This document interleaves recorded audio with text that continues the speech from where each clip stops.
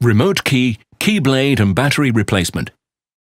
Your remote key contains a detachable keyblade that can be used for unlocking the left front door if the remote key's battery is weak, or to activate and deactivate the mechanical child safety locks in the rear doors.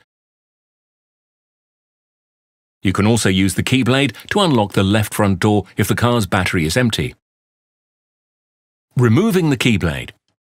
Hold the remote key with the front side with the Volvo symbol facing up and move the small button down and to the right. Slide the cover down and up.